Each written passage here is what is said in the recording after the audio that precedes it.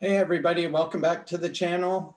When we first started RVing in 2014, we had 2 dogs and a cat with us, and our 2 dogs were seniors, and so they made it to about 2016-ish, and then they passed away. And then we recently just adopted a new dog, an Australian Shepherd, who has gone with us on a few trips, and we thought it would be interesting to take the time in a video and talk about what we do for keeping our pets safe and happy while we're RVing, and also maybe a little bit of keeping our sanity while we're RVing with pets, because sometimes it can be a challenge, and it's definitely a little more you have to think about when you're RVing. So in this video, we're just going to talk about what we do, and we hope you find it helpful.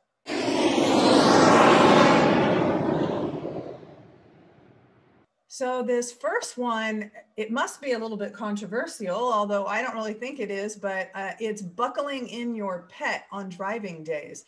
And the reason why I say I think it must be controversial is because I see people driving down the road with pets in their laps and on the dash and, you know, just all over the place. And the problem with that, though, is the reason why you're buckled in is if there's an accident, you have an abrupt stop, or the vehicle has an abrupt stop, but if you have nothing to hold you, your body still goes flying and can be ejected from the vehicle. Well, the same thing can happen with your pets. They could be ejected from the vehicle, or they could be thrown into you. So it's not only a hazard for them, but it's a hazard for you as well. And I know that some people don't do it, buckle their pets in, just because they're afraid their pets are going to be uncomfortable, they're not going to like it, and it's going to make an overall miserable travel day for everyone involved. But there are actually a lot of different styles of pet restraints. Yeah, and it'll also help you if you're the driver to keep you focused on the road and not worried about your pet jumping on you or jumping in your lap, or even sometimes if the pet is small enough, get down where the pedals are, and can really cause problems that way.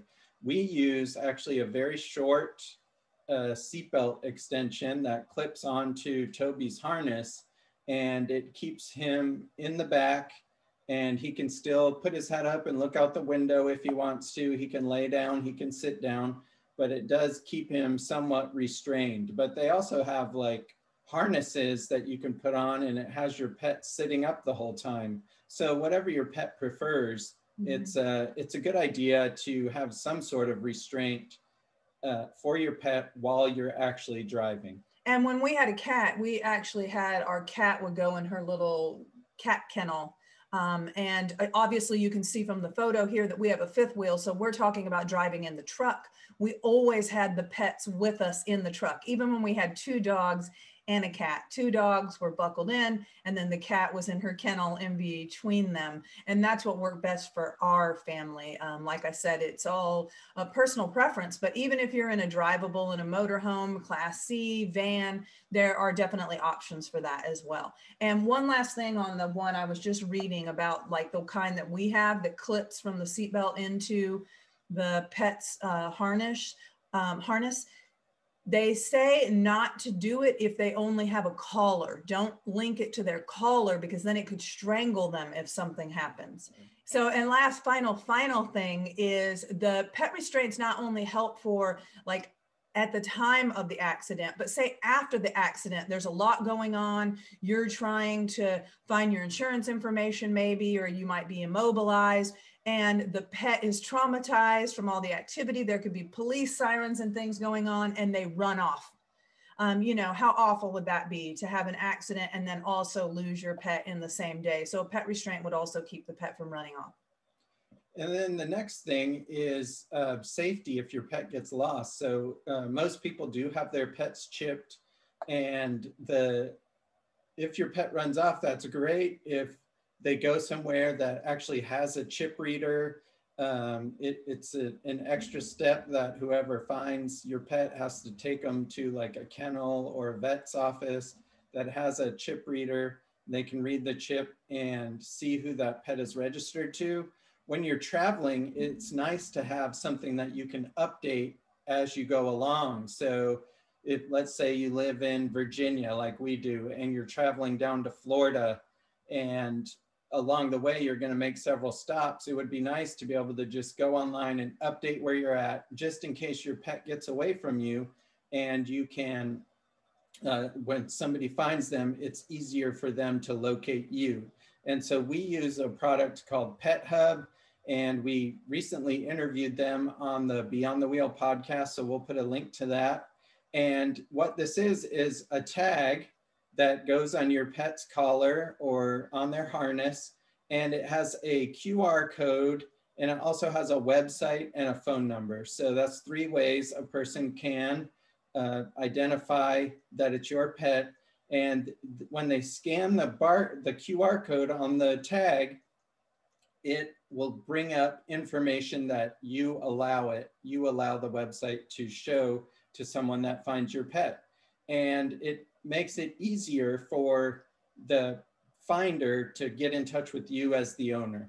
So when they scan it, like for ours, it brings up Toby's information, and then it also sends us an email that tells us where our pet is. Like, your pet has been found at such and such location. It brings it up on like a Google map, and you can see where your pet is. Mm-hmm. So that makes it very much easier to be reunited with your pet. Yeah, and the other thing that we really like about Pet Hub is it's more than just the location aspect. You can also upload all of your pet's medical records. So when you're traveling on the road a lot, like we are, and you know, something might happen and you have to take your pet to the vet, it's like super easy to be able to for us to just be able to go in there into the website and to be able to see the pet's records. And if your pet has some type of health problem, like say your dog has diabetes and your pet is lost, well, you can make just that part of their medical history public. So when someone scans it, and what we mean by that is you're just using your smartphone and taking a picture of what looks like a barcode, and it pops up this profile, and it might say, you know, dog has diabetes. If you can't locate the owner, please take to a vet right away or something. And then also, if they have anything that's maybe they don't like other dogs, or they don't like kids or something, you can have that pop up as well. So we really like Pet Hub. We've been using it for a little while now, and the premium subscription to be able to put all that information in there is only like $24 a year to be a premium member. And they also have affiliations with other pet related items, such as like dog food and collars and things. So you get discounts on that as well. So, and it's a very obvious tag that somebody would be able to see when they find your pet. So another safety item is a temperature monitor for your RV. Now, a lot of people think about this when they're boondocking. If they're going to be out boondocking and maybe they're going to leave the RV for a few hours to go hiking or something, or sightseeing, and they have to leave the pet behind in the RV, and they want to be able to monitor what that temperature is. But this is also important for campgrounds. I'm a huge Disney fan. And so I'm in a couple of Facebook groups on Disney camping, because they actually have a campground in Orlando, Fort Wilderness. And just recently, and this is like a very nice campground, right? But just recently they had some power outages. It happens. Now imagine if you were out at the parks in Florida, and I'll tell you right now, it's May and it's already getting into the 90s there. And so you might only be out for a couple of hours, but the power goes out. You know, it's going to get really hot in there very quickly. That's like leaving your pet in a hot car. So a pet monitor will help, or a temperature monitor will help you know what the temperature is. And some of them even come with a camera on them. And what else do they check, Sean? Well, they can also monitor humidity levels to make sure the humidity is not getting too high. And if you get one that is like Wi-Fi capable, you can monitor the temperature on your phone, or maybe even your iWatch, I don't know, but on your phone for sure. And it will send you, some of them will send you a text message saying the temperature has exceeded whatever limit you set it at. And so, you know, you either have to do something right away, or you can set it low enough to where you have a little bit of time to be able to get back to the RV and tend to the needs of your pet and get them out of there, or whatever you have to do, start the generator.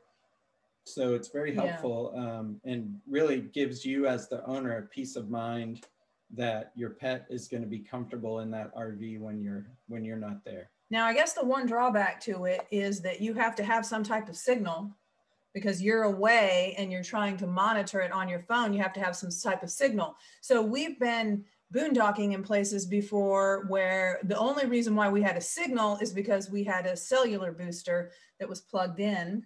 And if you ran out of power for some reason, like if you're boondocking, it's with batteries. If you're in a campground, it might be from the power pedestal.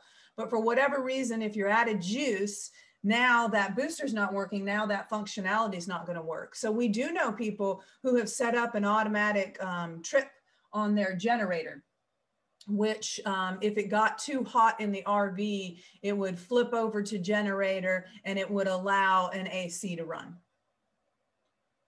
The next thing is trip planning. So we always like to take our dogs with us when we had them before, and when we have them now, when we have Toby now, we want them to be involved in our camping and our excursions and seeing the area. It really does help with the socialization of the pet, and they're not stuck inside the RV or only seeing the campground when you're out on your camping trips. And so one resource that we like to look at is gopetfriendly.com. And we also did an interview with Amy on the podcast, and we'll put a link to that. But they have an extensive website full of information about all different destinations, national parks, beaches, mountain getaways, pet-friendly cities, road trips, attractions that you can use as a resource when you're planning your RV trips, and make sure that there are things that you can include your pet in while you're out at a different location. And I really feel like the country is getting more and more pet friendly. Recently, we went to a national park service site. It was the Appomattox Courthouse. So it's a historical site, and it had like all of these restored buildings. And Toby couldn't go in most of them, but he could walk all around. We could walk him all around the outside of the whole area where we were reading all the placards and all the history information. Part of the tour was outside. And even when I got to the gift shop, Sean was going to stay outside with him. And the woman who worked there poked her head out and said, "You can bring your dog in." So, yeah. Yeah. And pets really love going to new locations. I was just reading something earlier this week that you see your pet always, if you have a dog, he's always sniffing the ground. And when they go to new locations, they really love to do that because it's kind of like their social media. They can read the scents from the other dogs, and then they normally will lift their leg and put their own message down to add to the conversation. So the more locations you can take your pet, the more information he's going to get, and the more news he's going to get, and the happier he's going to be. So definitely involving your pets in your activities is a good thing.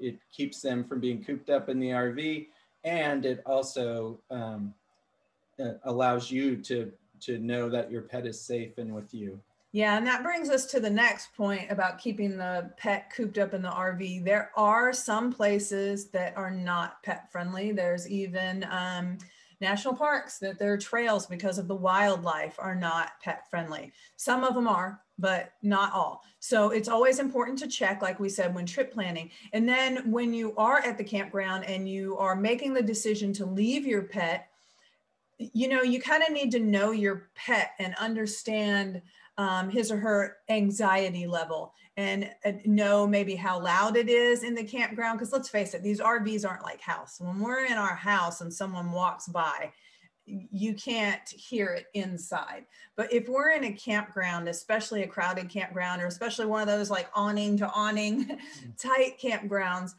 Toby can hear every single sound, and he's gonna respond to it verbally. And everyone walking by doesn't necessarily want to hear that.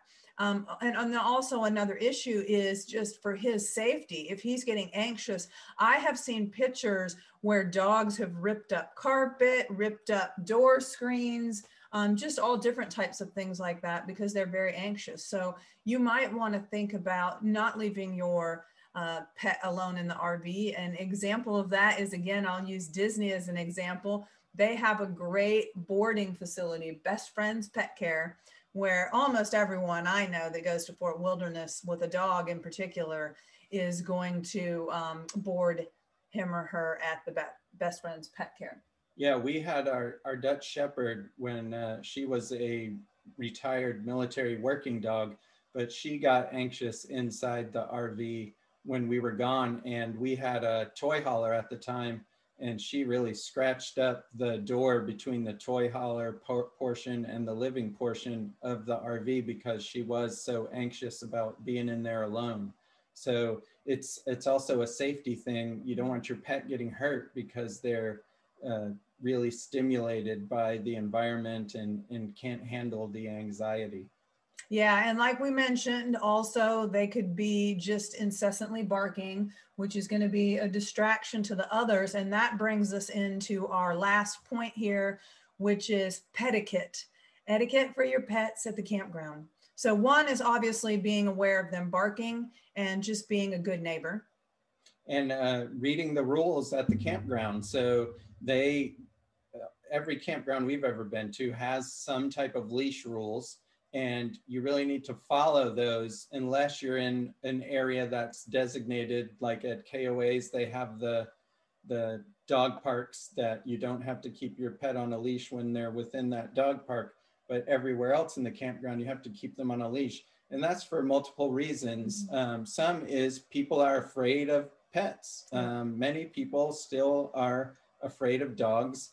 And so you don't want to frighten them. You don't want to ruin their trip because you had your pet off leash. Even though your pet may be good off leash, it still creates fear for other people. And then pets are also afraid of other pets, and it can cause somebody else's pet to run off or get hurt or, just have increased anxiety. So you want to be careful of that. Pets can easily be distracted, particularly if you're in a nature situation and there's a squirrel or a rabbit or even a deer. Your dog may, see that and just take off after it. And then you're in for a long search to find that pet, particularly if they don't want to listen to you because that rabbit looks so good to go play with. And then the biggest pet peeve that you'll hear, pet peeve, pun intended, that you'll hear people say about campgrounds especially is people not picking up their dog poop. And I think the worst that we ever saw, they did pick up their dog poop. They bagged it in those little dog bags and then they tossed it in the grill. Yeah.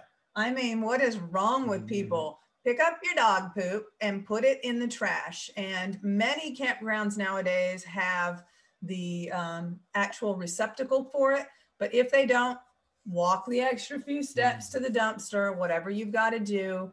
It's part of your responsibility as a pet owner to clean up after your pets. And many of them even provide the bags to pick it up. So even if you don't have bags with you, there's always some available. And it really does help keep other people from getting dirty shoes, or even if they're barefoot walking around, stepping in it. So just clean it up. And then respect the quiet hours. You don't want to leave your dog outside after 10 o'clock for him to bark at everything that goes by or every noise that he hears. Respect the quiet hours, not just with people noise, but with pet noise as well. And that actually reminds me, when you said leave outside, don't ever leave your dogs outside unattended. They're good escape artists. They sometimes can find a way, but even if they can't, even if you've got your leash like so long that they're not going to be able to leave the campsite, it can really be startling to other people if a dog gets up and lunges. Like, they might not see that cord that they're attached to, and they do have a tendency to bark a little bit more when no one's around.